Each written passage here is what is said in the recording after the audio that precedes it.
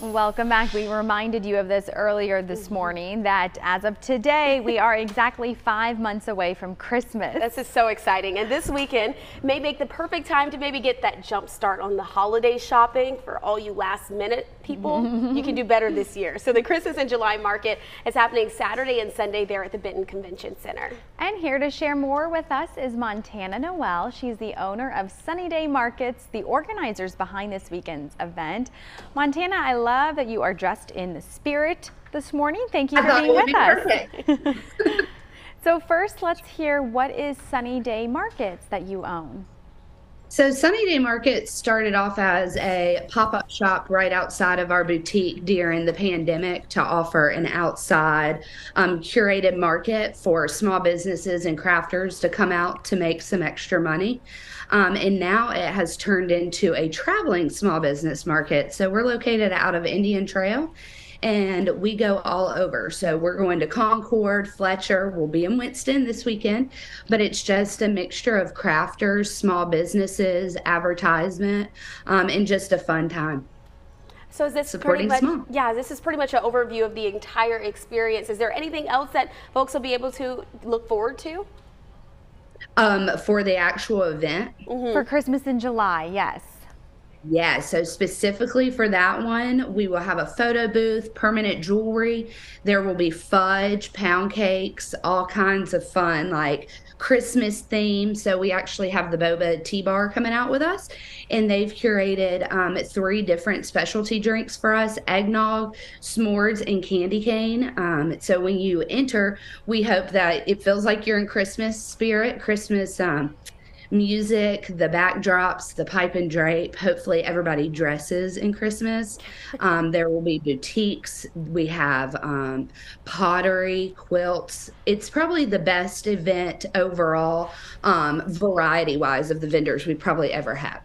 Really? Yeah. Tell us how it's evolved over the year and kind of really what inspired you guys to start an event like this.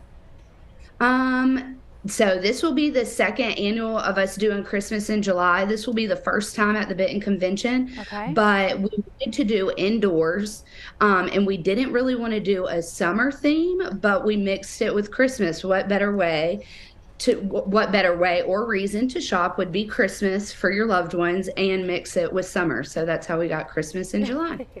This is awesome. So aside from some new items, what is the overall message that you hope people take away from an event like this? Maybe just, I know Christmas spirit, and when you think about like the joy and the love that you feel around the holidays, maybe this will kind of permeate into these summer months now.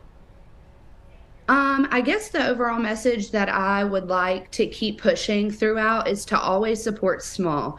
I know that during the pandemic, people really skyrocketed and ran to small businesses, but now that we're back to the convenience of Amazon, the grocery store, small businesses now, it seems to me as a small business owner, we own a couple other businesses, that people are forgetting about the small business owners and going back to the convenience.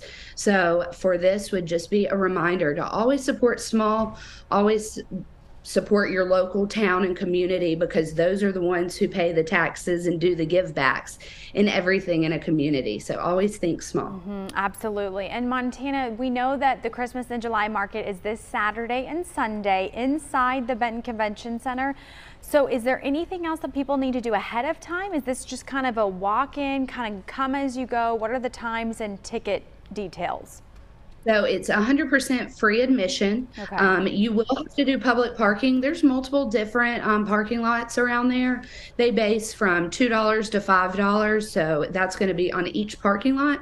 Free admission. It's July 29th and 30th, which is Saturday and Sunday.